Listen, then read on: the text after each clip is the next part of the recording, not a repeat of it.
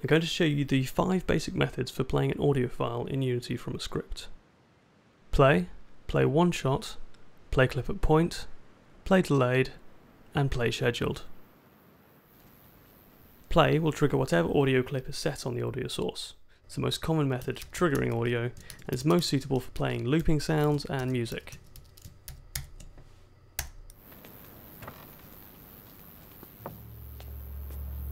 This is because some other methods, such as play one shot, can't trigger looping sounds, and also because using play will only allow one clip to be played at a time. If you call play on an audio source that's already playing, it'll stop the audio source and start the clip again.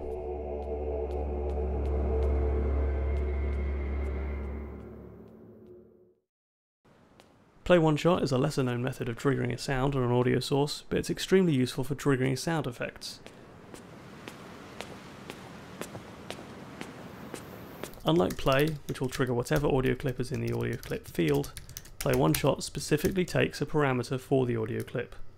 This means that you must specify what clip you want to play when you call play one shot.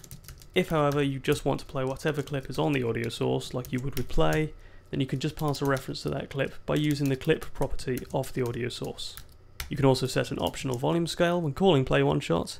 This takes a float value between 0 and 1 and adjusts the volume of the clip relative to the volume of the audio source.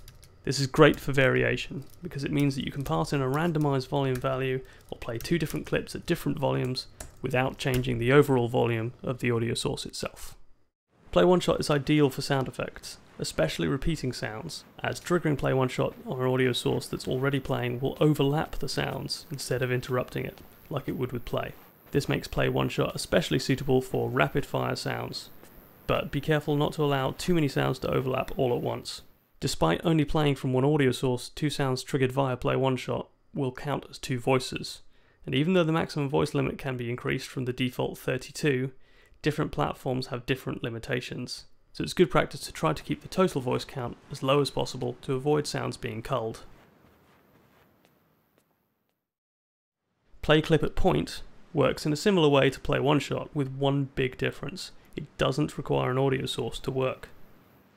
This is great for one-off sounds, as you won't need to add an audio source component to an object. You can just fire a sound once from a specified position in the scene without any fuss.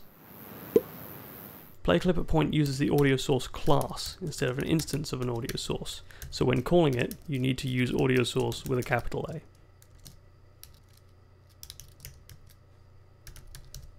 You also have to pass in a position that the audio clip will play from.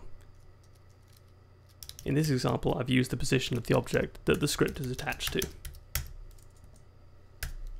Behind the scenes, Unity creates a new temporary audio source to play the clip from, and disposes of it once the clip is finished.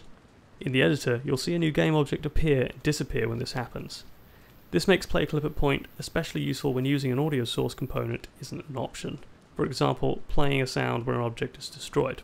If the audio source is on the object that's being destroyed, the sound will normally be cut off, or it may never get a chance to start, as the audio source now no longer exists.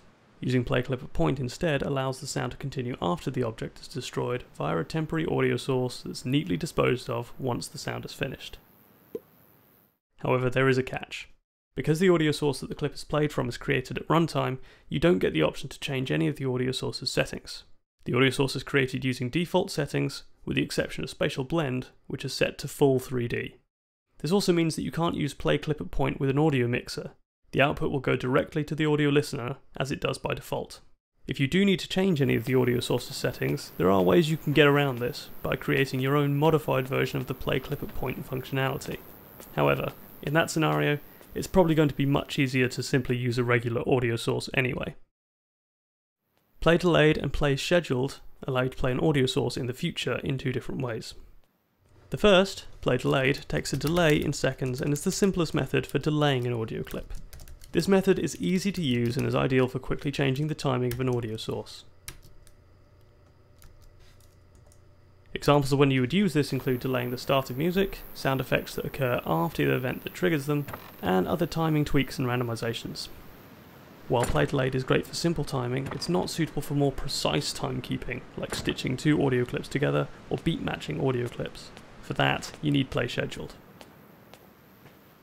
Play scheduled works a little differently to play delayed, but it's incredibly precise. This is due to the fact that it operates using the actual audio engine time and takes a highly accurate double value instead of a float. To use it, you need to specify a time that the audio source should start, not a delay. This corresponds to the audio settings.dsp time, which is the number of seconds the audio engine has been running.